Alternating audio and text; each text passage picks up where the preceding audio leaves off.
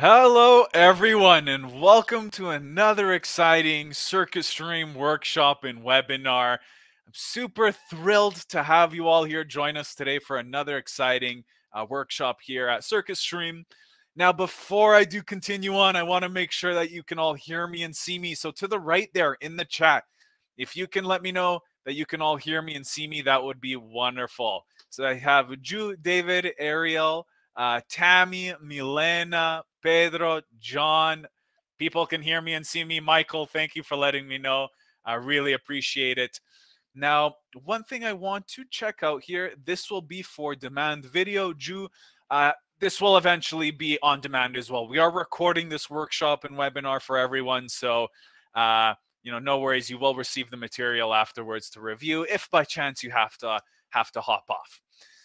But great to see you all join us. Rosa, David, Daniel, Kyle, Vanessa. Hey, thank you. Now, I love to ask this on all of our workshops and webinars. I myself live in Calgary, Alberta, Canada, but I would love to hear where you're all currently tuning in from. We tend to have people joining us from all over the world. We have David, bonjour de Montréal. Welcome, David. Let's see who else we have here. We've got Harrisonville in the U.S., California, Texas, New York City, USA, Italy, but I am Bulgarian. Welcome, Milena. And let's see, 1 a.m. here. Watch later, office in the morning. Fair Faizan, thank you very much. Texas, Philadelphia. So lots of Americans, some Canadians, some abroad as well. Nonetheless, great to have an international audience here with us today. Now, super excited to be going into solving XR design problems with Tvori and ShapesXR, really helping you learn the right XR design solutions to build out your project. Now, a few housekeeping items before I do continue on. As you can see to the right there is a chat. So feel free to chat amongst yourselves, some comments if you would like. Really use the chat as you wish. Now, at the bottom, the menu options have changed a little bit. So at the bottom, there should be, to the left of the chat tab, there should be a questions tab. So if you have any questions, do toss them into the questions tab. This will help us organize the questions, see what has been answered, what hasn't been answered, because we will have an in-depth Q&A session at the very end of this presentation here. So again, chat amongst yourselves as you'd like. Questions tab to the left of the chat tab, just at the bottom. Questions. Toss your questions in there. It'll help us get to them, especially for the Q&A at the end. And then there's a polls tab as well. Now, I'm going to be tossing in polls, throughout this webinar just to gauge the experience of the audience. But for instance, I'm going to toss in a poll right now. So feel free to navigate to the polls tab. I'm going to publish a poll. The poll is going to ask, what devices do you own, if any? Not all the devices are on there, but let me know. Do you have a Quest headset? Do you have a Pico? Is it an iPhone, an Android, Magic Leap, HoloLens? Give us a shout. Let us know what you're holding on to. A couple of people have none. Oculus Quest is leading the way. Android phones, iPhones, the Oculus Go, a Pico G2. Give me a shout if you have the Pico. But great to see that you're familiar with the chat tab, the questions tab, and the polls tab. So without further ado, let's continue on. My name is Stefan. I lead partnerships here at Circuit Stream.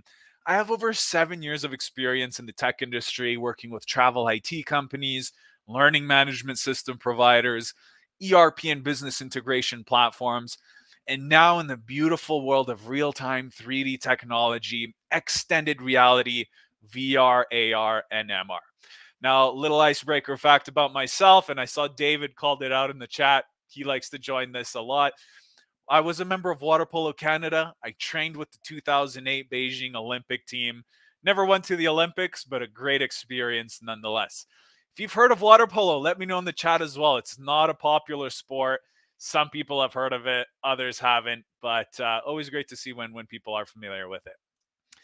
Now, today I will be joined by the Tvori and ShapesXR team here to present alongside me is Gabriele. Gabriele is an expert in VR for design and collaboration. He is a creator, technologist, and storyteller.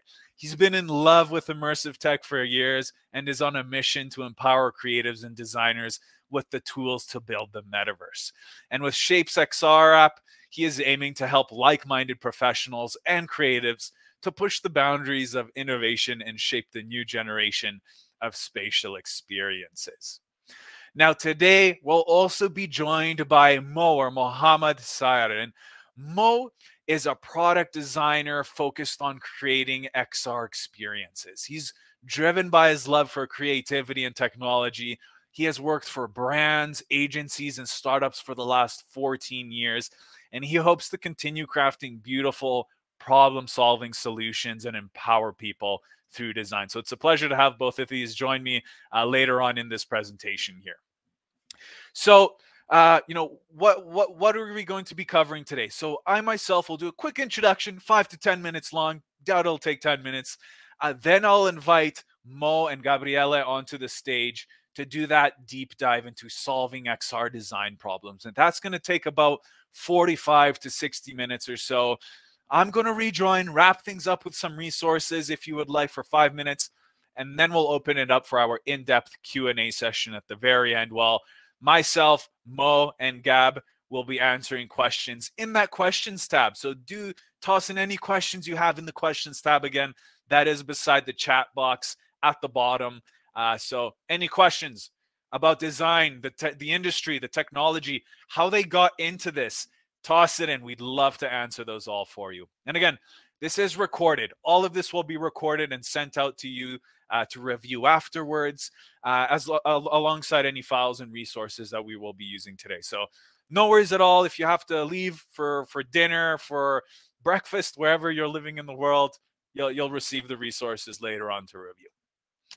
But a little bit about us here at CircuitStream. For those of you who are new, who is CircuitStream? What do we do? Well, CircuitStream was founded in 2015 when we noticed the gap in XR education, helping people learn how to build these experiences themselves. Everyone was on the hype train trying to build, but we noticed that gap in helping people actually learn how to do this themselves. And since 2015, we've taught over 40,000 people how to work and create their own VR, AR, MR experiences from scratch. Now, we're a team of about 20 people located around the world, really a global company. We're headquartered out of Calgary, Alberta. That's where I live, the Great White North, super cold nowadays. But we have people and colleagues living in the US, South America, Europe, and Asia, really to help tailor to all the learners we have joining us from around the world. Now, we here at CircuitStream are also Unity certified experts, professionals, authorized training partners and channel partners strategically with Unity. And we've actually helped promote and create content for Unity. We've been partnered with Unity for a long time now, and really helping to share our expertise with folks like you all joining us today on the workshop.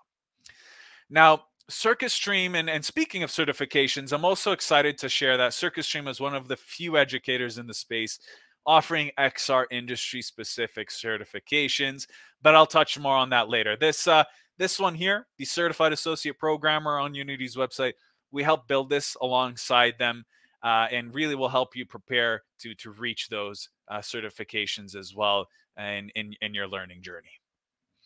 Now, who have we had the pleasure to teach? Well, we've had the pleasure to reach and teach learners from all over the world, from all walks of life, coming from various different companies. Now, with this, we've had Apple, Hulu, YouTube, people from Nike, Autodesk, Boeing, the US Navy, even Hershey's, the chocolate company. And this is with a bunch of post-secondary universities and institutions that we've had the pleasure to teach as well, and David Jumeau as well. So, who's actually investing and working with this technology? Well, the industry is big and it's just growing. And to give you an idea of who's adopting this technology, here's an overview of the industries that are currently employing XR.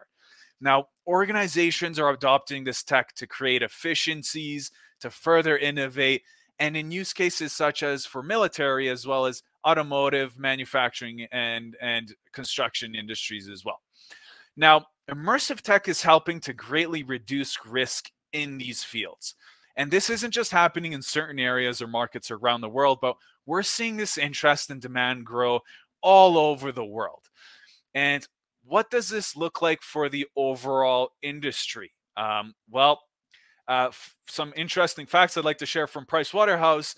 PwC was saying 23.5 million jobs worldwide will be using AR or VR by 2030 for training, collaboration, and to provide new digital experiences. And if Facebook's renaming to Meta didn't propel or excel this, I don't know what didn't, but that's just an example of how much growth we still have and how companies are investing and innovating more with this technology and reaching more people around the world. Another interesting fact is VR and AR have the potential to add 1.5 trillion to the global economy by 2030 as well. So some could say this is still the tip of the iceberg, right? Still a lot of room to grow. I've even heard some people say 3 trillion by 2030. So we'll see where it goes. But the industry is growing, flourishing, and it's great to see people like you all joining us today, learning more about it and exploring the design factors as well. So for anyone interested in actually pursuing XR, if this is your first time, if you're a developer or a designer, or just interested in real-time 3D in general, I'm going to touch up on some programs that we offer and later on in this presentation. But briefly, we have an 8-week introduction to Unity 3D development course. This is Unity generic program, right? We're covering a lot of things with the Unity engine, but really helping you learn how to use the Unity engine and what you can do with it. Then we have our XR development with Unity course. This is VR and AR development with Unity. So for the developers and engineers, we have our XR interaction design and prototyping for XR course. Both the XR development and XR design are 10 weeks long, beginner friendly, but focused on AR and VR, right? So the XR design course will be user experience, storyboarding, prototyping for AR and VR. So now that you've learned a little bit about us here today, what are you all going to learn here on this workshop and webinar? Well, we'll be showing you insights and surprising takeaways from practicing XR designers. We're also going to cover how to develop an XR design process from start to finish, how to problem solve, iterate, and implement design choices on a real case study, career advice and recommendations for entering the XR market as a designer, and lastly, at the very end, our live Q&A session where we're going to answer all your questions. So if you do have questions, again, feel free to go into the questions tab, toss in your questions there, and we'll be sure to cover it at the very, very end. So let's get this show on the road. I would love to take this moment to invite Mo and Gabriele onto the stage here. Again, it's a pleasure and an honor to have both of these two from Tvori and ShapesXR join us to help you learn the right XR design solutions to build out your project. So take your time, Mo and Gabriele. Feel free to join me on stage whenever you would like. It's that little participate button at the bottom. But in the meantime, let's see what kind of questions we've had coming on. Oh, there they are, Gabriele. Here we are. Welcome. Thank you. Awesome. We needed that little nudge. Come on, it's the participate button, guys. No worries. Hey, glad you found it. I know the platform has changed a lot since the last time you've joined us, but again, pleasure and an honor to have you, Gabriele, and you, Mo, to join us. For the audience here, you're in great hands. Gabriele and Mo are going to take 30, 45 minutes, maybe a little more, to show you all of their expertise and how to learn the right XR design solutions to build out your projects. So with that, I'm going to step away. I'm going to hand it to you both. I'll be backstage commenting, answering questions. If you need anything, let me know. But I'll be back to wrap things up, and we'll do a Q&A at the very end. Thank you very much, Stefan, for the introduction, indeed. Of course, my pleasure. We'll see you very soon here. Thank you. Hi. So good evening, everybody. Mo, do you want to say a word? So otherwise, just hi. I'm glad to be here. Thank you so much, everyone, for tuning in. It was a nice introduction from Steph. I think that was a kind words. We're here just to share our learnings. Everyone is new in this industry. The path is just the beginning, so we're going to share our learnings. Hope we could build something better together. Yeah, indeed. So, and on that together section, actually, I think it's good, as Steph said, put the thing in the questions, because we will still be here and we will guide through. I've seen already some questions that we can address regarding how is ShapesXR fit in the development workflow, something we will discuss right now. There is, what can you do with ShapesXR? Can you import into Unity? Yes, the answer is yes. We have more professional questions. How do you get your foothold in XR? I think it's a good thing for the last, but keep them going, because I'll keep a look at it and then we can maybe try to shape our conversation, because what are we actually going to talk about today? So today, instead of giving you some theory, we wanted to give you a little bit of theory, but also show you in practice how actually we have been building our own app. So the app we have built is called ShapesXR. It's right now available on the Oculus Quest, on the Meta Quest, I should say, store. And in there you can, and it's an app made for creators, very much probably like you, that want to create, ideate, and prototype immersive content. So what we wanted to do today is to guide you to one specific section of our design and part of the development. So we will start where Mo will basically guide you through what are the principles, high level, that we have followed, and then we will dive into how actually we design our own onboarding, and that is critical, because with new users, and especially with an app that is rather different from their gaming applications, the first minutes are crucial, and if people don't get a hang of it, at least the basics, that is something that is certainly gonna have an impact on the retention of the user, on the reviews, as well as on the long-term, let's say, adoption. So we put a lot of effort in our onboarding, and we've got something that we're going to show how we design, how we prototype using our own app, and then show you the final result. So we can show you actually the onboarding. But of course, you guys can go on the store, get it your way, and experience it, right? And of course, by far, we haven't got everything right. I can guarantee you that. But that's our best shot, and there is always room for improvement. That's how it is. So, Mo, have I missed something? No, I think that's it. No? Okay. So the only thing that I want to say before I hand it over to you is that Tvori and ShapesXR, I think it might be good, worth an explanation, right? What do you think? So Tvori is the team, right? So we have been in VR for the past 5 years, creating a VR tool for creatives, and our first tool was called indeed Tvori, and it was a PC-based creation tool geared towards animators, and in general had very powerful animation features. We have seen that a lot of the creatives, of course, found that the PC VR still not very accessible, and that's why we put our effort instead into ShapesXR. That is instead has some major differences. It runs just on an Oculus Quest. It is collaborative from the get-go, and it packs even more, let's say, easy-to-use tools that instead, where maybe like still require a little bit of a learning curve for Tvori. So it's something that we believe right now is just the best tool to prototype. But nonetheless, right, let's not talk about that. This is not to pitch Shapes. This is to help you really understand and discover how we have approached our own design, our own creation, and some of the choices that we have made. So let's pick it up like that, and I might interrupt, I might ask some questions, so please feel free, go ahead. But Mo, take it over. What was our design that we kind of like went through, and the process that we have followed? Great, perfect. So as you mentioned, ShapesXR is live and it's free. So I would suggest go and get it on your Quest devices, no matter Quest 1 or Quest 2. Get it and give it a play, give it a go. As Gab mentioned, we're going to talk about the process that we took to design different aspects, different features, different capabilities in ShapesXR, one of the main thing, or the example that we're going to walk you through today is the onboarding.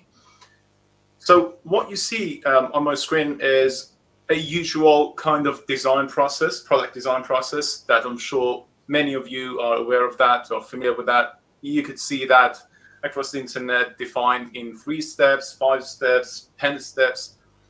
The major thing that is similar in all these approaches is to define a problem, to approach that problem in a way to have multiple ideas and to test that and be iterative, because no matter how effort you put in one idea, that might not be the best idea. So we took the same design process. We always start with empathizing with the actual users.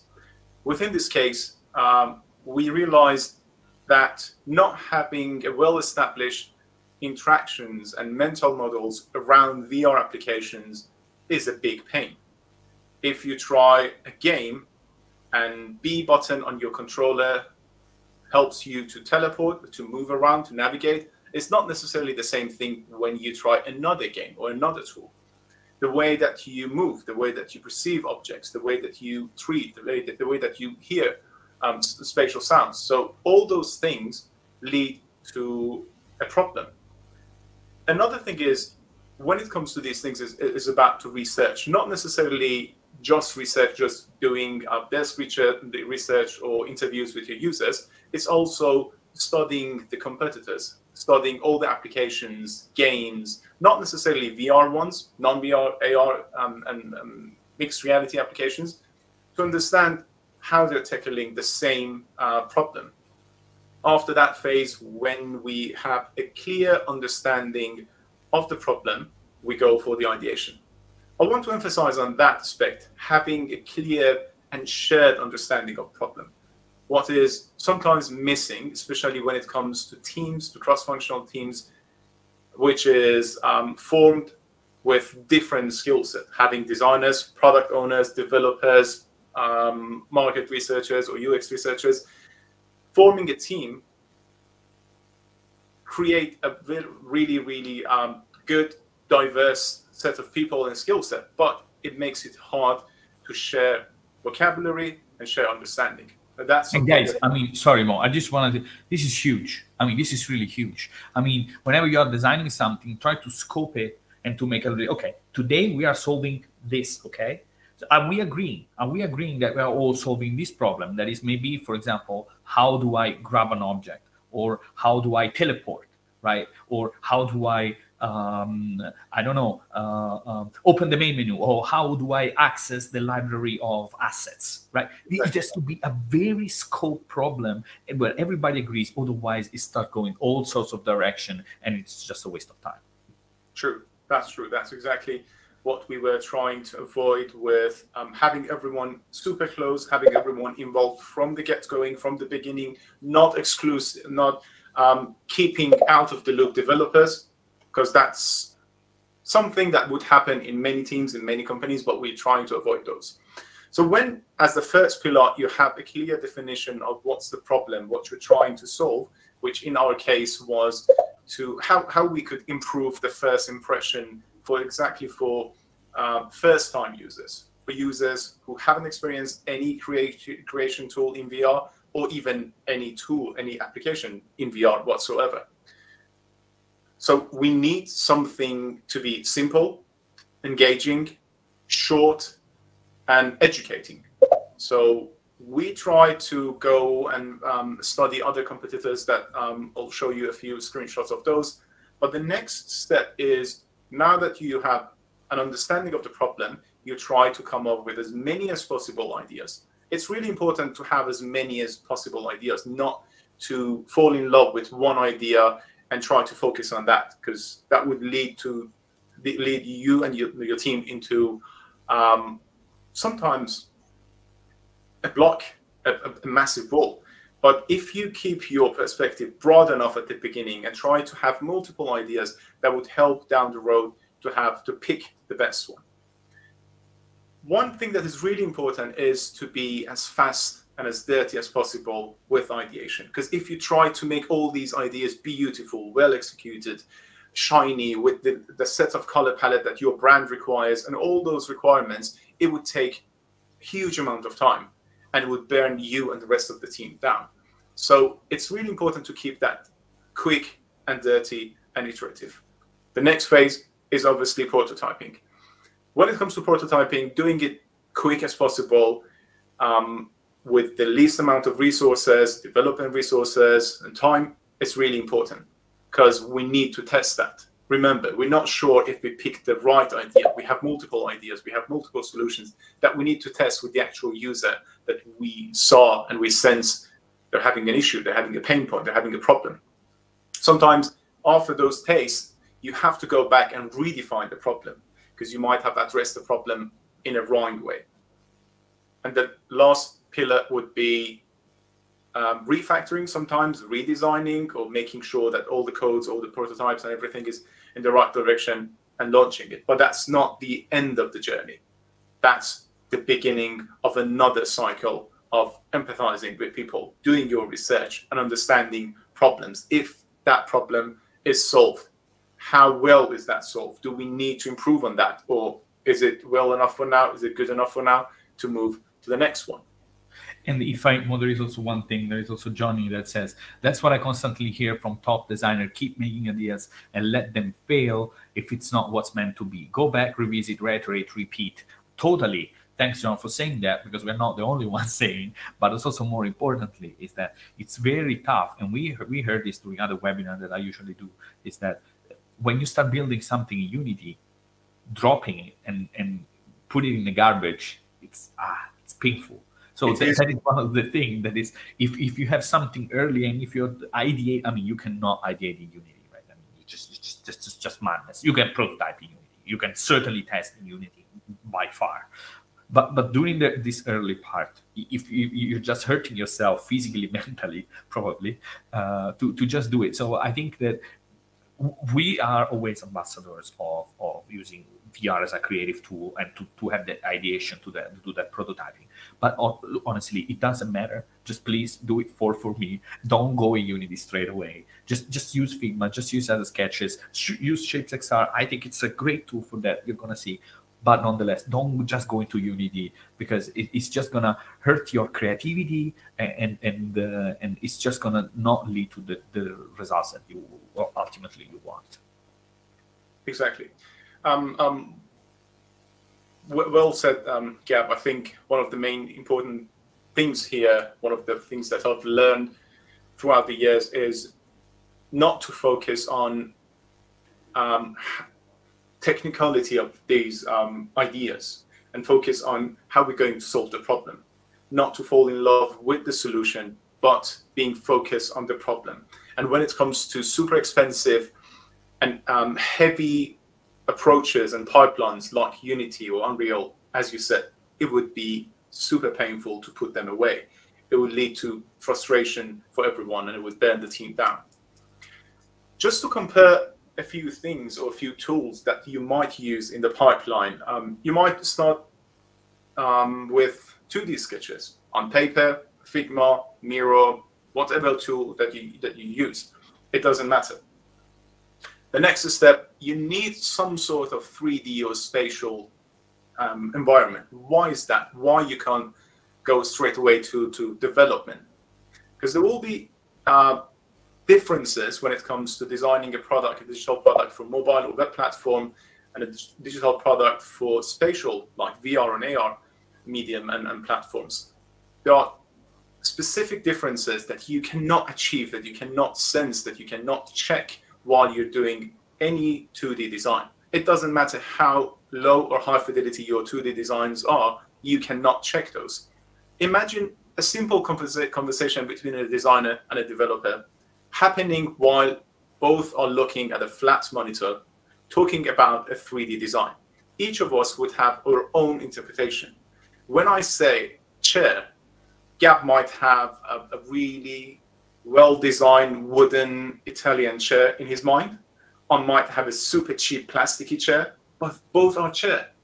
So that's really important, to have a shared understanding. And not leveraging spatial design tools and mediums would avoid that. You won't have shared understanding between team members. What you're pitching, what you're presenting, what you're delivering won't be clear enough. After that, to refine your designs, to do those optimization, those curves, those little and detailed, you might need a 3D design software. And at the end, some sort of a game design engine or development pipeline, whatever you're using. Below, I'll put a few tools like Figma, ShapesXR, Blender, and Unity that we use for certain features at Tvori to build ShapesXR, but not necessarily for all those features. The onboarding feature that we're going to walk through specifically today, we didn't start from 2D sketches. We jumped into ShapesXR and started everything with gray boxing or spatial sketching. As a matter of fact that we wanted to keep the onboarding composition quite abstract, we didn't need a refinement in a robust 3D software such as Blender. So we just exported that straight away into Unity and built that. So depending on your goal, depending on your projects, you might need a full set of softwares, toolkit, pipeline, but sometimes you could easily remove those and make yourself available and focus on just one tool or a portion of that journey, if that makes sense. And there is also another point. Sometimes you are really at a point where you're not even have to develop something, but you're just pitching an idea. So that is also another point. So sometimes you just don't have a project, just don't have the money, and maybe there is a client coming, hey, can you build this? And what are you going to do? So, I mean, of course, you can go to Unity and build a prototype of that, but that is time consuming and it's expensive, and you don't know if you're going to get the project. Or maybe there is someone, stakeholder within your company that say, hey, can you do something with VR? Yes, I can, but it is expensive. So there is also another important thing, and this connects also with the question that David is asking. Are the limitation ShapesXR and have plugins like Adobe, no, what was this? Yeah, to be able to create PDFs to present to your stakeholder as part of selling your idea. Yes, totally. You can take picture of what you have created, or even you can share them a web link that we can do maybe later after, just to show, give an impression. And then those people can also look at what you have created, again, as a PDF, and sell that idea and get, oh, now I get it. Now I get what you mean. Now I get the journey. Let's keep talking. Let's try to find money. Or, yes, I want to work with you because you were the only one that in 1.5 days was able to show me a prototype or at least a storyboard of how that's going to look like.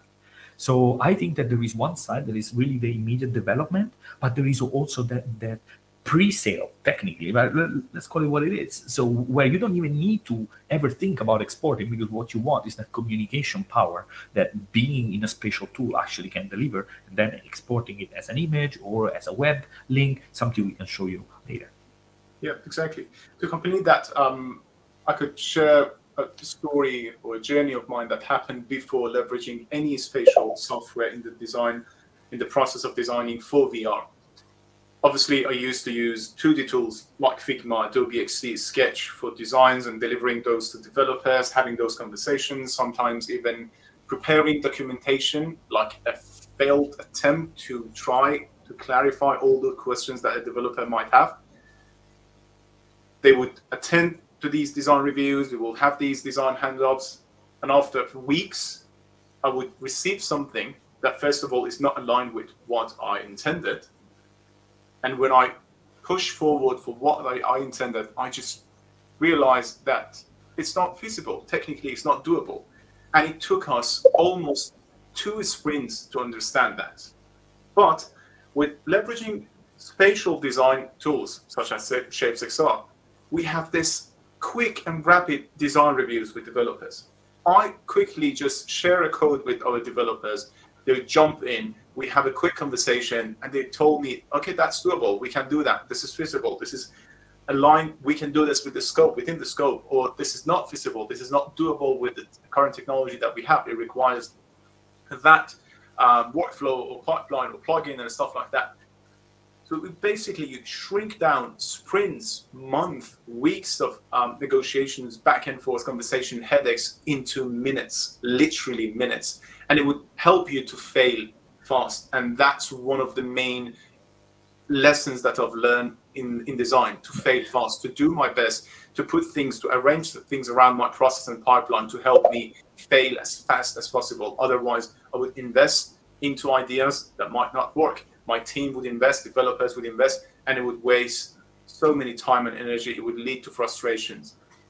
And maybe guys, we want to maybe apologize. Sounds like really, oh yeah, you really need to use shapes or in general a special tool as soon as possible. We're saying it not because we kind of like want to push, but we really believe in this like so much. So let's move forward, because and let's show how what we have done, because otherwise it sounds like it's just a pitch, and that's really not what it should be. So I'll move forward. Just as a kind reminder, I'm seeing a few questions popping up in the chat.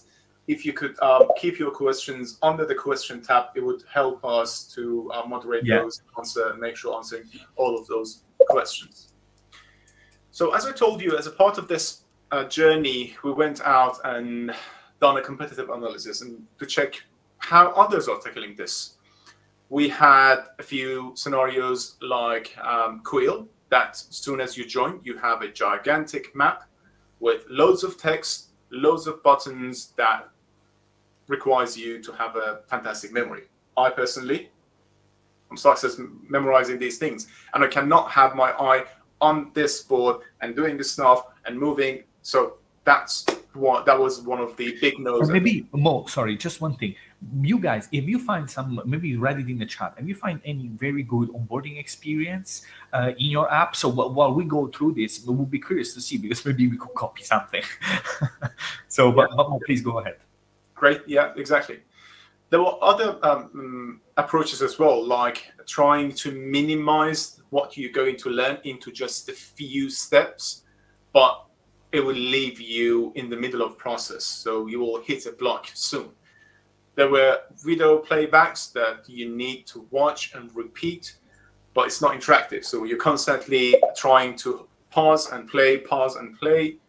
Also, 3D, but yet not interactive onboarding or tutorials, that you see things are moving in 3D, but you don't interact with them. You just have a slide to just go next and previous. And one of the best that we have found was the Google Blocks, which gives you short yet engaging onboarding that walks you through the basics that you need.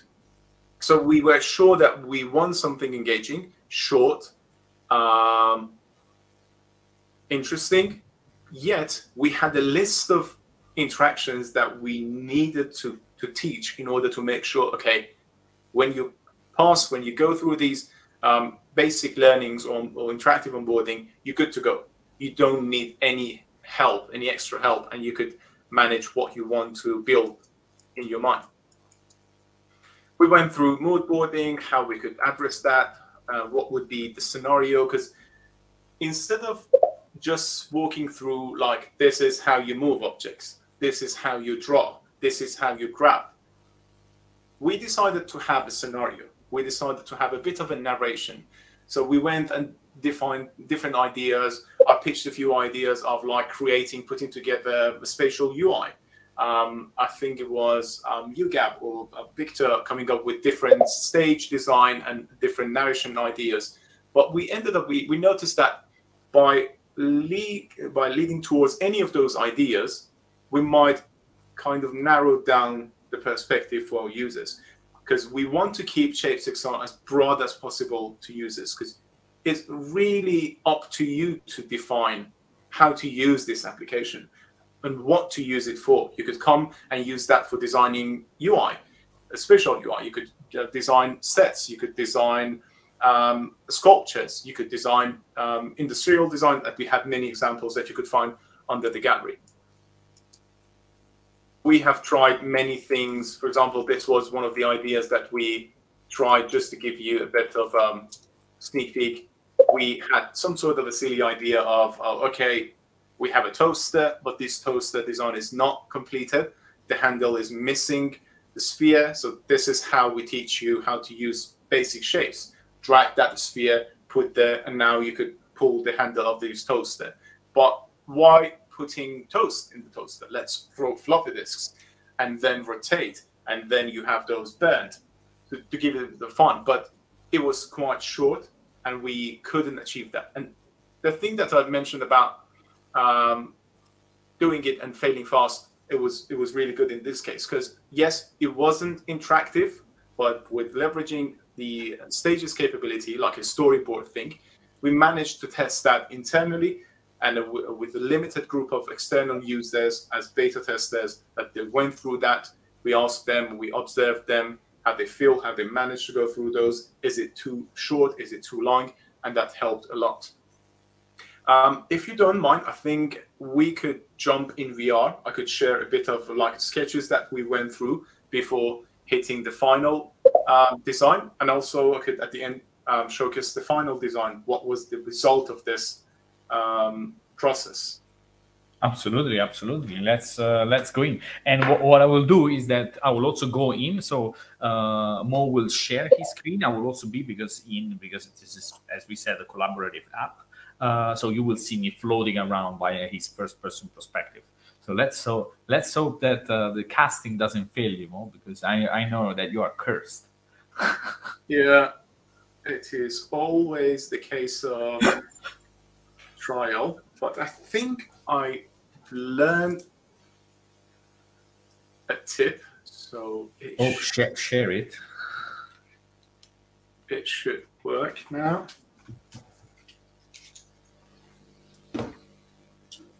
Okay, yes, I think you are seeing my screen. Yeah. Need to... If you make it full screen, yeah, that's great. Perfect. Okay, perfect. I think you now must be able to see what I see. So,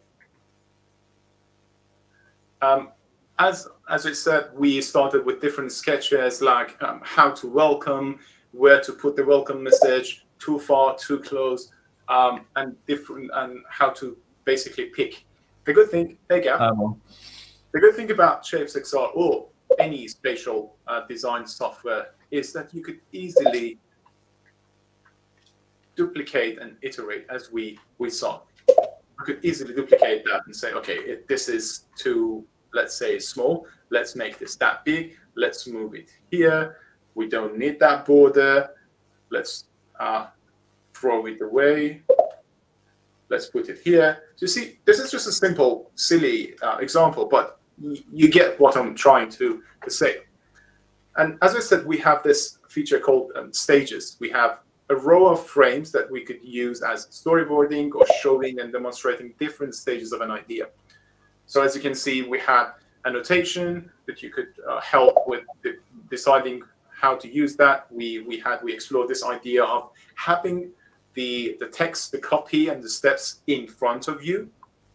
We also explored having the steps attached to your non-dominant left-hand controller, but you might be left-handed, you might be right-handed. So the first option for you is to pick which one you prefer.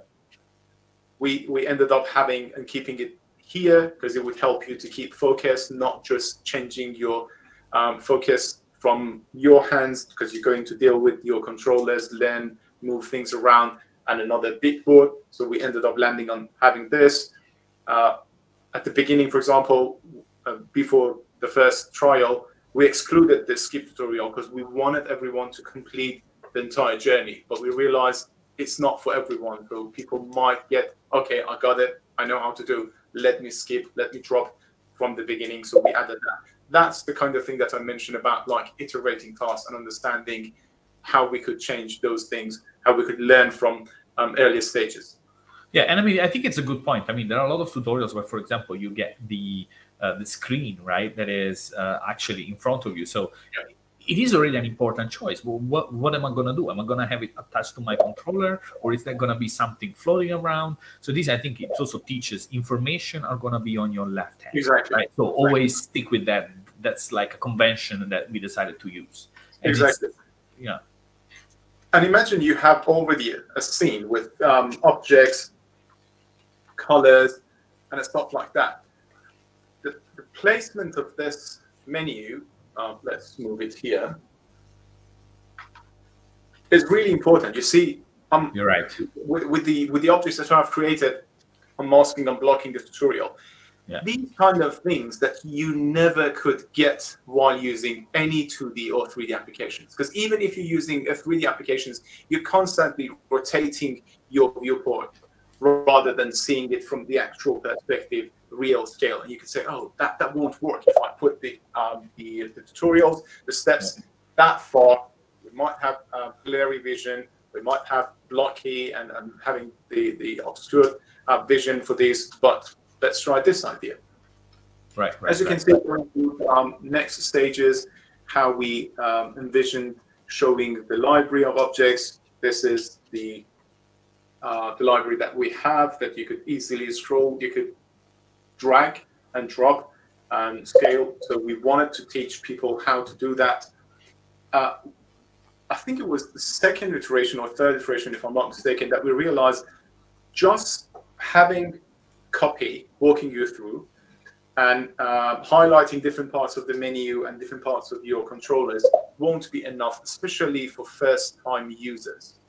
So we ended up exploring different ideas, and we landed on this idea of having some sort of a 3D tooltip.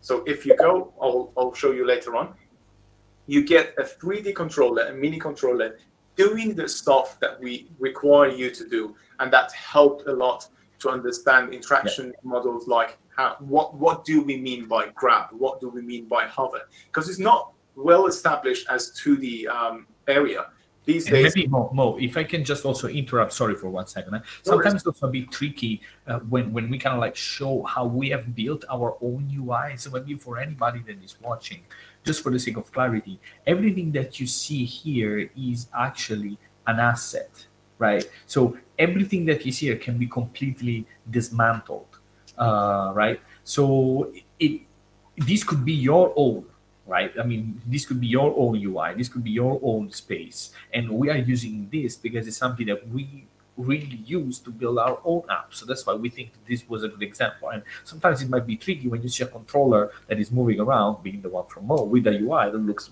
really similar to this. This is what is happening. So this is the mockup. So this one that I am moving right now is the mockup, right?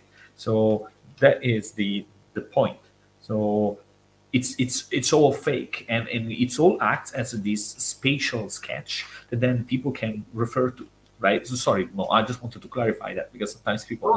That's absolutely fine. That's absolutely fine. As you can see, how quick you could iterate and put things together. You don't need to be a 3D designer in order to grab something and place it here. You don't need to be a Unity developer to understand it's too far for me to reach with full hand, or it's too close. I cannot reach that comfortably. You don't need to be an interaction designer with years of experience to understand moving your hands in this way for 10 times per second would tire your hands, would burn your hands down, the gorilla hand effect that you might have heard in the conversation around VR. Those kind of things, those are the benefits of leveraging spatial design and using tools such as ShapesXR. Yeah. Like these. I'm freaking through different stages that we had for idea. You can see we have another idea over there. So we constantly jump between different ideas. We could duplicate, we could iterate on those. Oh, let's do this, let's do that. That's feasible. That's not time sensible, and things like that. You see Gabriel on stage number 11 already. He could come and iterate. We could invite a team of designers, team of developers, a cross-functional team. Each of those could start duplicating and adding their own flavor, their own solutions, and it would help a lot to ideate and share. Yeah. So, for example, Mo, I also see here, right? I'm here on stage 11, and one of the things is, so there is on stage 11 here, there was like a duplicating object, something that we kept, and then there is the snapping. So on stage 12, and then on stage 15, there is the gizmo. And I believe we have not the snapping and the gizmo included in our tutorial, despite a kind of like advanced feature. So maybe you can show how snapping works, maybe just so that people understand. They can see your own UI. But what was the reason why we kept those like powerful things out? Yeah, true. So as I said, we wanted to. I mean, you've worked on these features and you love these features, and you know these features will be useful for users. But on the other hand, you don't want to make this interactive or this onboarding super long, and people could get along and could get and create scenes without using, let's say, gizmos. I could grab this and rotate it, but if I want to do that precisely, that's the time that I would need gizmo. If I want to, I could place that here. Right. But if I want to place that exactly on the surface, that's when I would need snapping. So we decided to basically divide these the old features into two categories, basic and advanced. And you have tutorials for those as well, but not in this slide. So whenever you have the app in the lobby, you have a list of tutorials. The first one is the basic, the onboarding that we're talking about. And then you have a list of other tutorials that you could go take your time and learn about those. Right. So not always, sometimes less is more. Let's say since it's onboarding, we decided, I mean, I have to be honest, sometimes I still get questions from people, hey, how do I do that? And it's something that people really don't see in the videos, don't see in the tutorials. So it feels like, yeah, maybe we should have another more advanced interactive tutorial. Exactly. So as you can see, we were exploring different ideas how to basically communicate the grab functionality and stuff like that. One of the major things that is always tricky is your navigation, your virtual navigation in VR, how to do that using thumbstick, using edge gestures and stuff like that, which is quite tricky. The wording that you use, how to visually use those. For example, for scaling in ShapesXR, you need to hold both grip buttons and do like this. Yeah. I hope that I'm still in the camera frame to do this kind of movement. Yeah, do it slowly because it lags a bit when you show it. So if you do it slowly, I think it's gonna be, yeah, that's good. So it's making smaller and become bigger. Yeah, and also rotating, like having a virtual steer wheel and just rotating it around, those kind of things. Yeah, I think that was it. Let's go. I'm going to jump on the actual tutorial, so that's individual to me, and share the final result with them. Yes. So as I told you, when you're in the lobby is actually another feature that we leveraged ShapesXR to build. We quickly put together some ideas. We landed on this idea. We optimized for this specific feature. We had to use another 3D software like Blender. We actually used Blender to optimize the geometry because we didn't want to overload the lobby. The lighting, change the lighting. The final shader has been done in Unity, and here the lobby. So in the tutorial section, the first one, Learn the Basic, is the one that we went through the design process, and let's give it a go.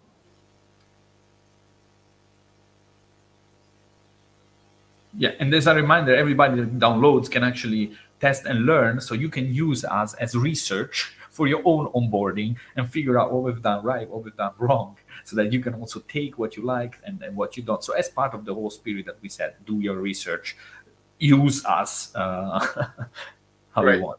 Perfect. This is the abstract composition that we wanted to have. The reason why that we didn't start from a blank page is a fear of blank, leaving you in a total empty space. It's another blockhead. It's a step back. But instead of that, we decided to go with a pretty minimalistic abstract scene that you help to recreate. So going forward, a few of those assets will be missed, and your job is to go through the onboarding and complete that. So I'll start that, and you can see even if I had my controller out of view, I had this vibration and halo effect pointing towards that. So I understand that I need to pick my hand. You see It points towards the button that I need to place. There's no way that I miss that. I open this, and it's interactive, and it walks me through the steps that I need to take. And this is the 3D tip that I told you. It literally points and shows me what to do. So we have visually, we have written, and also interact. So I need to put it here, let's say. Let's add a cylinder as well. Oh, cube would be nice here. You see that I'm participating to build this scene. Now it's moving, so reaching and moving. Done. Let's add a bit of a color. What color? Let's go with blue. How do we pick another color? Okay, just pointing and using the trigger. Another color. Great, coloring is done. We have this super useful functionality duplication. So see that it's easy to do. I reach out, I grab it, and it seems that I need to press this button. As you can see, I get a little visual feedback hinting that, yes, that's it, I got it correctly. What's the next? Select. Let's go. By the way, Mo, can you move closer the 3D tip to your face and move it, turn it? Because sometimes it's a bit hard to understand that. So you turn it a bit, yeah, yes. So that is not an image, that is not a video. Yes, exactly. That is actually kind of like a 3D model that we create as part of the 3D tip to really show things. Because just to, okay, maybe go forward, because that there is one really interesting thing. Go ahead. There is, I think the next step is the selection. Yeah. So you can see this quite challenging. Yeah. People coming from design background where the actual people who struggle with this bit a lot, because in 2D applications, you have this so-called lasso tool that you draw a line around the objects that you want to select. But in spatial, we wanted to go through the objects. Yeah, you have no idea how often. Select multiple objects and people make a circle around them and they haven't selected anything, of course. This gesture yes. in order to select those. It makes sense because you're coming from the same mental model. So we wanted to teach them, and this 3D tip helped us a lot because within this, you see how you move things through, and then this is for deletion. Okay, that was one of the other things in navigation that we needed to work on. As you can see, we have a clear instruction of how to do, okay, like pulling an invisible string, how to rotate yourself, how to scale yourself, and done. You just learned the basic, and you could go back to the menu and start with creating in space, or if someone has shared a 6-digit code with you, you just enter the code and you have that space with you. This is the gallery. No. Can you show one last thing regarding how those tips appear even when you are in game, let's say, so that, because that's another thing people might find it useful when they are in, they might have forgotten something. There is the hint with the question mark. I think it might be so, because that was the onboarding, but then what happened if I forgot? There is still that level of information in. Perfect. Great. Yeah. So I'm in a normal space. I'm doing my stuff. Design something. I forgot to deal with a bit of UI. Let's say this one. As you can see, if I point, I could interact. But this green button, I think it's B button on my right-hand controller. It turns green and it shows me that I have tutorial here. Some of the tutorials are still videos, but I think for this one it was 3D. Yes, as you can see, you still have this 3D that you could either rotate your hand and understand it fully spatially, or rotate your head and see that from different perspectives. By the way, these examples are created by the basic shapes available in the library. Nothing has been imported, so low fidelity or mid fidelity or high fidelity, it's up to you. Even though you could import your own OBJ with texture images. You have the import tab that you could import whatever you want. It's OBJ, which is textured, and you have the full texture. Hey, I want that model. I don't have it. That's nice. This is my library, so I'll give that to you. Perfect. If there isn't any specific question, I think we No, can... there are, I mean, to be inappropriate, but a lot of questions. So I think we should go back. All right, Yes. let me stop sharing my screen. Cool. Well, gentlemen, that was amazing. And as Gabriella just said, quite a few questions in the questions. Yeah, I was less politically correct. Sorry, It's all good. No worries, no worries. Well, hey, with that, I'm going to take five minutes. I'm going to say 5 minutes to wrap things up here. I'm going to share some more slides. And after the 5 minutes, when I do wrap things up, we'll open it up for that Q&A session. So feel free to stick around here if you'd like, or to hop off, grab a drink of water, whatever you prefer. But let me just share my slides here. And before I continue on, I'm going to toss in a poll here for all of you who are still sticking around. So if you can navigate to the polls tab, that would be great. I would love to ask you all, and if you could let me know on the poll, that would be wonderful. On a scale of 0 to 10, 0 being I wouldn't tell anyone. Nope.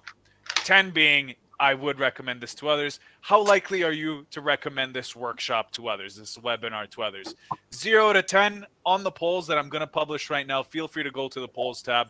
It really helps us know, if we should continue holding these free workshops and webinars to others, if we should bring back Tvori and ShapesXR as well to share their design knowledge. But do let us know. It's at the polls tab. If you can go 0, you wouldn't tell anyone.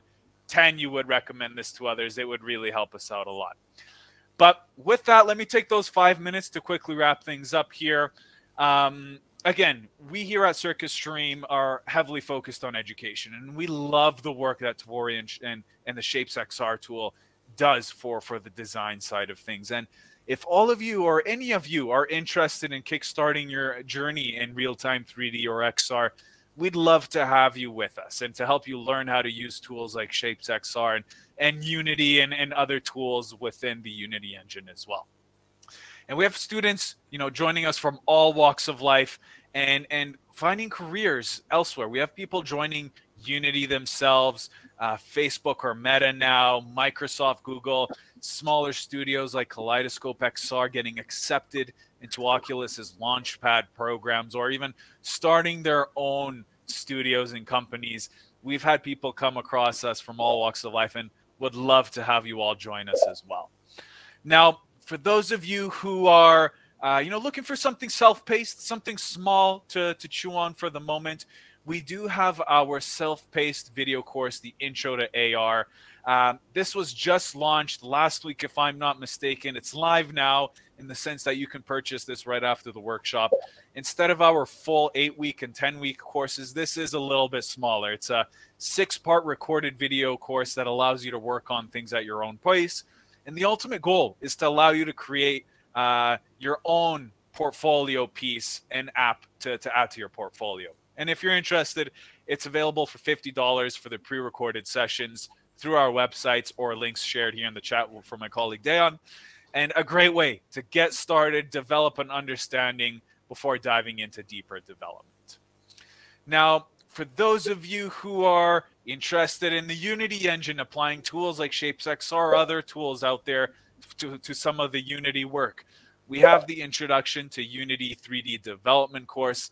This is 8 weeks long and focuses on the Unity engine in general, not specific to AR and VR. 8 weeks long, 2 classes each week, daily open office hours, really helping you create your first real-time 3D project and experience while focusing on Unity's key systems. Now our flagship XR development with Unity course. This is for those looking to understand the coding, the more technical aspects, the development side of AR and VR, really kickstarting your own VR and AR projects and apps in Unity. This is 10 weeks long, 2 classes a week, an hour and a half each class, daily open office hours for additional support, portfolio based, where you actually have several projects to show for by the very end. And you can opt in for weekly one-on-one mentorship and project support for any specific projects that you want to build out, proof of concept for work, or something you potentially want to commercialize yourself. And if you're interested, February 15th is the next cohort there.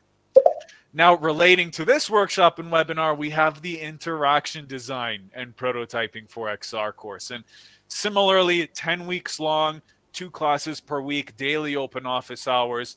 But this one focuses design experiences for XR versus web and mobile apps. Techniques to create XR prototypes, storyboarding, focusing on user experience, portfolio pieces to be built out as well for this course. And if you're interested in learning more or checking it out, joining us February 7th is when we're holding the next cohort here. And this is just a couple of examples of what students have kind of storyboarded for the prototypes and projects that they are working on within that design course.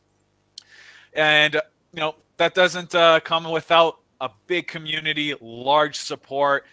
We have hundreds of people on our Slack channel that you can network with and collaborate with. Again, daily open office hours and events each week, coffee hours, show and tell, demo days, game jams, local meetups. Some folks in New York and California have met up already, and speaker events with XR companies as well. Now, if you're interested, we have our starter packs at $39.50 or the plus packages. So it's the course with a 4-week C# program, 10 hours of one-on-one support for $49.50 as well. And these do come with payment plans and financing options. You can split it up into 3 months, 6 months, or over the year each month, 12 months if you would like. Now, there's no experience required, so beginners have no fear. We welcome everyone from all walks of life. And again, if you're interested in learning more, having a friendly discussion, feel free to reach out to our admissions team. Ro, Leanne, Tyler, Christina, or Brendan would be more than happy to speak with you, see what your interests are, how we can help, and where you can go afterwards with this. So if you're interested, check out a syllabus, download or apply now. We have some of our university partners if you're in the local areas of Toronto or Vancouver, so Ontario or BC. Feel free to check that out. Those are for our Canadians here. We have our general Circus Stream website. And check out ShapesXR on the Oculus Store. I posted the link here. Dayan, I'm sure, will be sending it in the chat again. He's going to follow up with an email afterwards. We do really, really want you to try out ShapesXR. Share it with as many people as you'd like. It's such a great tool. Super excited to have these two join us. And let's open it up for Q&A right now. I would love to get through some of those questions there. So I'm just going to remove this stream here. And also, if I can say one word, I mean, of course, really, if there was one thing that I learned is that really sometimes just, oh yeah, we have a community on Slack, and then you go there, it's kind of like nothing is happening. No, man, I mean, it's really a lot of stuff happening. I mean, with Lucy posting every Monday, and there is so much happening actually that, I mean, we partner up together to have our contest. Yes. So we organized a contest, and Circus Stream actually offered courses for the 3 winners. So people that were involved in that community that joined with our contest got the opportunity, of course, to get one of the design course. The final is going to be a fully in VR pitch session that will take place in this Thursday at 9 p.m. So I'm going to share here the link. And if you want to see or in general experience how a pitching session is going to look like. So there is a jury from composed of people from Meta, Netflix, and YouTube VR. So it's really like all-star. And I think it's something that you should certainly check out. But in general, sometimes you go somewhere, you have the impression, oh yeah, it's really alive and it's really vibrant. And I really mean it. So stay involved, and I think I would love to answer the questions. And I think we need to go fast because there were a lot. Yeah, no worries. Well, we'll get through them, and we'll share the ShapesXR contest as well. Gabriella just shared it in the chat. We'll share it on Slack, so feel free to check it out. But let's get with the questions here. So this one comes from Vanessa, and I'm going from most upvoted at the moment here. So Vanessa's asking, when you build objects in ShapesXR, can you export them as FBX files to Unity, or is it only for prototyping? Mo, you want to take this? Yeah, so not necessarily FBX at this point of time. Can you hear me? Yep, we can hear you. Yep. But you can export them to Unity easily. You just need to download our Unity plugin and copy and paste the code that you have, as you can see easily here. So you import your creation of ShapesXR into Unity directly. So you don't need to export into FBX and then import to Unity. It's directly bridged into Unity. You also have the ability to export that as USDZ, which I'm really a big fan of.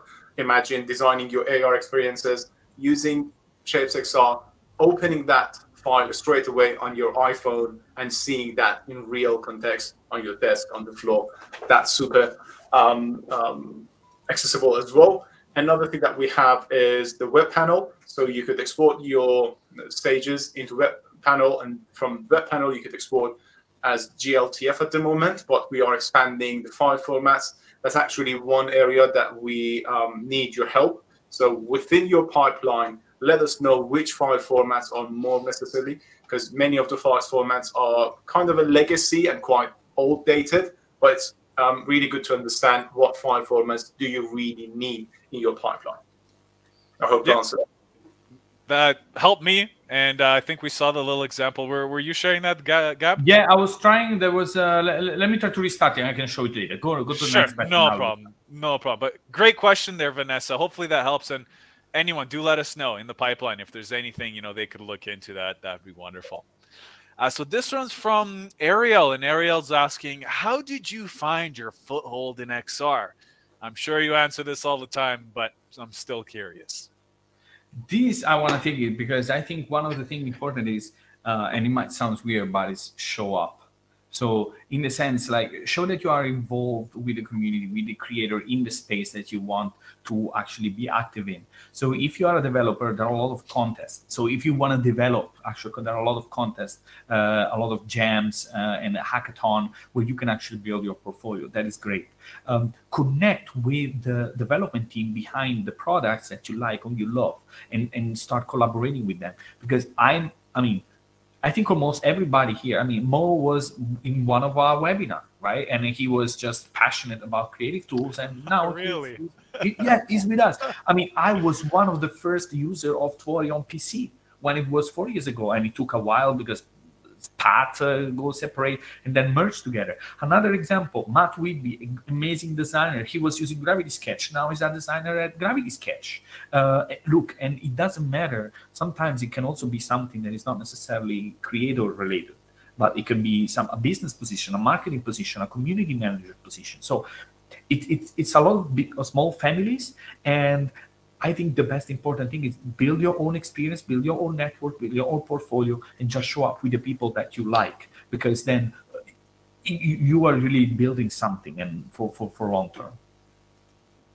No, that's super helpful. Thank you, Gabriele. And hopefully that helps answer your question, Ariel. Do let us know in the chat if not. This one's from David. David, always great seeing you on these workshops. And we did touch up on it a little bit, but feel free to answer it briefly. David's asking, how does ShapesXR fit in a development workflow? Mo, go ahead. Sure. When we define, it really depends on how you define the development workflow. The one that I have in mind as an example is you need a design tool for earlier sketches. ShapesXR is for you. You need something to check and review your designs and share spatially. ShapesXR is for you. If you have a pre-built set of assets, images, 3D objects, you need to bring those into your design tool. Yes, checked. You could easily import your assets into ShapesXR. You need just to open the web panel, throw them away, and you have them in ShapesXR. And also, we just talked about exporting directly into Unity or other file format that allows you. I think that would easily and efficiently sit within major pipelines and workflows that we have kind of noticed. But there is also another point. It's also what is also not for. This is also another point. Because if you want to build something interactive, if you want to move, if you're at that stage, or you want to see something where, let's say, for example, lighting, shading, or the way the final product looks, that's not the moment. So whenever you are in that early, maybe you have to pitch an idea, maybe you have to do a little design ideation with someone, and maybe you want to create something and share it. You have some variants. It's all good. But the moment that you start to build in Unity because you have a need to see how things are going to look like, because you want to touch things, and then it's probably not the moment. So for anything that is early in the design process, I mean, it's amazing. For everything that is down the pipeline, it might not be the right choice, and you do need to have integration with some Unity or game engine thing, and that's why we build the plugin. But that's Perfect. No, this is super helpful. Thank you very much. Another question from David, but we kind of answered it. Are you able to export a scene from ShapesXR into Unity? So we did cover that. Vanessa, if you're still here, I know you said you have to leave in the chat here, but I'll make sure to shout this out in the recording for you when we send it over. How is this product different from other products like Multibrush on AppLab? Completely. I mean, I know that sounds like, I mean, so Multibrush has a free form experience, right? So it has this fully creative flow, and you also don't have the ability to tell that story because it's something static in space, right? In ShapesXR, you do have the ability to be precise, to use Gizmo tool, and to build something that is assembled as a scene and not an artwork. So, I mean, I think if you want to sketch something, it might be useful. And if you have, for example, Gravity Sketch, you might also use it. In a way, those could be comparable, but you miss that storyboarding part, and also both Tilt Brush and Gravity Sketch, they are good at building a product. They are good at building something that is in front of you. While instead Shapes is good at building a scene, a whole scene that is around you. So it's more assembling spaces than creating objects. And I know it might sound hard, but the way we've built it, that's what it ended up being. Mo, is that something you want to add? I agree with that. I personally love Multibrush and love the journey that Tilt Brush took, but with all due respect, if I wanted to compare Multibrush or Tilt Brush with something, I would say that's like hybrid version of Paint, Windows Paint. It doesn't mean that you cannot do masterpieces with that, but definitely there are better tools out there for design purposes, right. For creativity, for expression. I've seen like super creative dance movement being done in Tilt Brush and Multibrush, and that's amazing. And we are not there to deliver that. ShapesXR is not for that specific area. But when it comes to spatial design and collaboration, I really want to emphasize on that. Collaboration is a missing piece with the current workflow within the XR industry, and we're trying to address that gap as well. Perfect. No, thank you, gentlemen. Super helpful as well. This one's from David. David's asking, do you use an app like Discord or Teams to communicate between all devs and designers, or is that included in ShapesXR? No, we do not have. I mean, we do drop very often space code in Slack. That happens very often. So we have a space code and we kind of like share the link, and yeah, so that's what we do. Maybe that's something I can share in a way. Because, so I was telling you about the space code. So you have the space code, you have this web panel, you basically copy paste the code, and then you can accept the invitation and you can technically launch that specific design directly in the headset. So if you push play, not with this one, but this is one of the space of the finalists, a little sneak peek. But what happens is that you can actually push and then you get it. So for communication purposes, we use a lot of this web panel thing, because you don't need to put a headset and it's quick. Okay, which one was it? And then you're gonna see it. Now it's loading. But that's basically how we do it. We use Slack. We don't use Discord. Right. Perfect. So as that loads up, let's get on to the next one. Yep, no worries.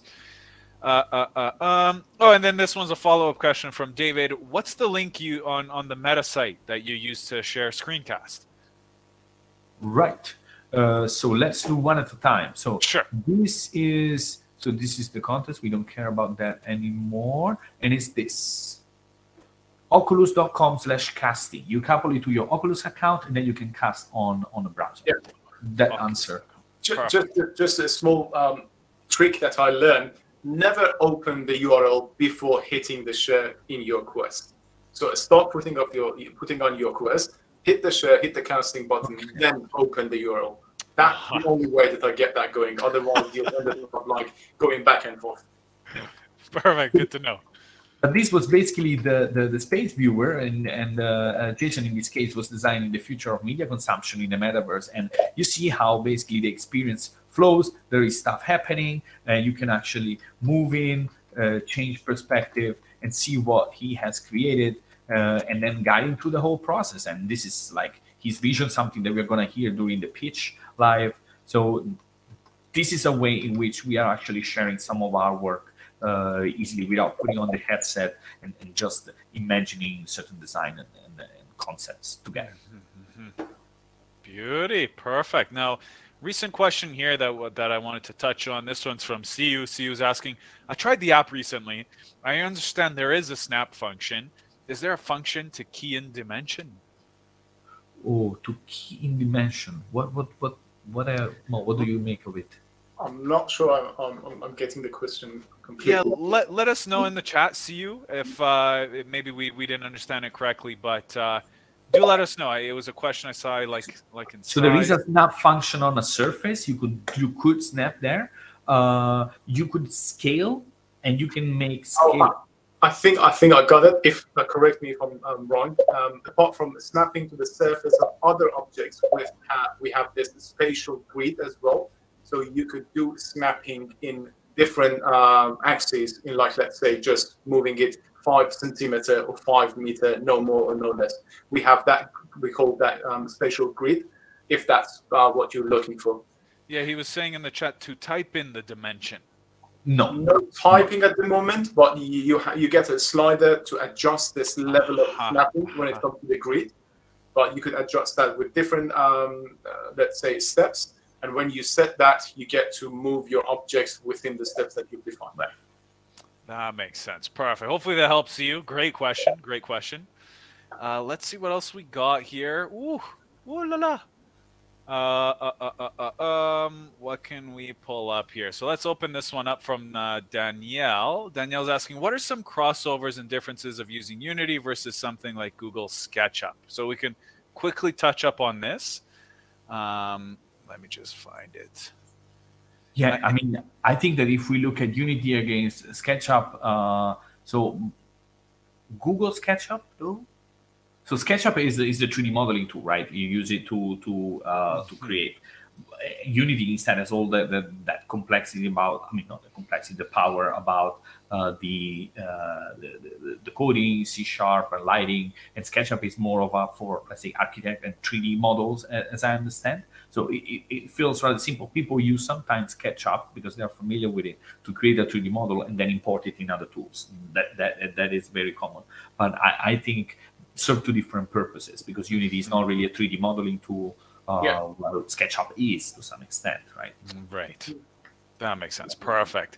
And one here from Francis. Francis is asking, piggybacking on the questions above, and the questions are out of order now, so hopefully we can figure out which questions he's piggybacking on. How do you get easy buy-in from stakeholders or leadership folks on VR projects? Based on experience, what type of proof of concepts work well with those who have zero experience with XR? I mean, you need to put them in. Usually that's the first step. So like, you won't believe it how many times like people just think it's about video games, and then they put it on and do something else with it. XR training, VR training, they're like, wow, like. This is amazing. You know what's happening? So I'll give you a really example. So I was talking with the other day with a big travel company, right? And this is okay. We want to innovate. We want to look at the future of XR. How we're going to use it. This guy, what he's doing, he's been creating this vision, and then he's going to send a headset to his leadership to be there with him so that he can explain how that is going to feel.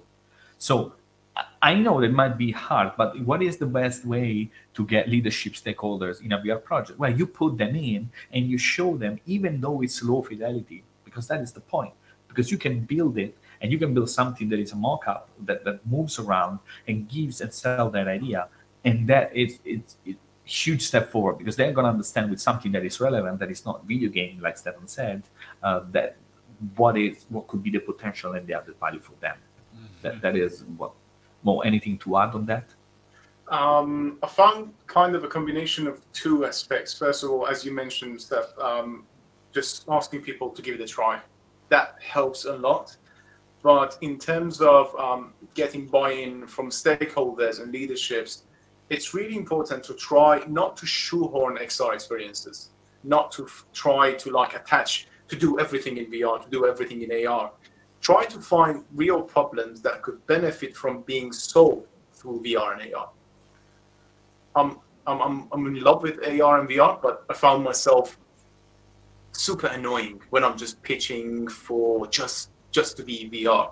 I need to find places that are best fit for VR experiences, for AR experiences. Otherwise, there are other approaches, other mediums that could fit the purpose even better than VR. Yeah, no, I agreed. And Pick your battle. that's it.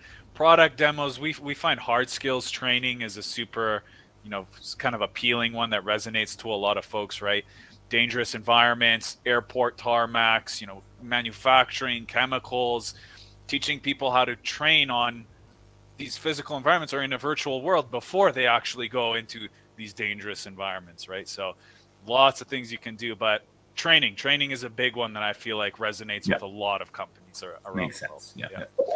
Perfect. And then we have one from Yelena. Yelena's asking, what would be your thoughts on using Photoshop or Illustrator 3D functions for creating XR UI? Mo, this is all yours, I think. Using Photoshop or Illustrator. Okay. So, fun fact, I started my design journey for XR from Photoshop. Oh, really? The first software that allows you to turn your 2D canvas into a sphere so you could draw on the walls. And then I used to transfer with so many headaches into my phone to attach that to Google Cardboard. So you could use Photoshop. I wouldn't recommend these days with loads of better tool out there. Illustrator, as it won't allow you to export any 3D objects, I would just skip that for time being. But you might need some 2D assets and components like buttons, text panels, and stuff like that you could leverage using tools such as Illustrator. Although I still don't suggest Illustrator, I would suggest tools such as Figma, Adobe XD, Sketch, or InVision. They're built with the functions and tools that you need for that purpose. They're not necessarily best tools for doing the illustration, but it would help you with the UI design. Perfect. Thank you, Mo. Thank you. So let's do 4 more minutes here of questions. I know it's quite late for you, Gabriel, and getting there for with no problem. Perfect. So this one's from David as well, and great question, I believe, around ShapesXR. Do you have a whiteboard features to take notes, or is there a better way to document comments? There should be, and there isn't. No, let's be honest. I mean, we all know that. I mean, you can use that brush tool to sketch. You can use the text, but of course, we all know that the typing in VR is a pain. We had 2 crazy ideas. Okay, no, the first is not that crazy. You just have voice comments and you add it there. But there was another one that actually Victor had more that I think is still brilliant, and is puppeteering as a comment. So you don't just leave a comment, you also record the movement of the person that is leaving the comment. And that, I think, is huge. Because if you have that sort of animation recorded, can you imagine how much more communicative power you could get out of it? Right. So I think this is brilliant. I don't know when or if, but I think it's a brilliant idea to add a comment, because you will have a ghost of your colleague that can give you and can tell you how certain things are going to work. I think it's huge. Right now, there isn't, but we are planning to simplify that, maybe with voice and then with something more sci-fi in the future. Right. Definitely. Perfect. And I see Fiona has to head out here. Fiona, thank you for joining us. Dan Poltergeist XR trademarked. I love it. No, and thank you, Gabrielle and Mo, for the insights there.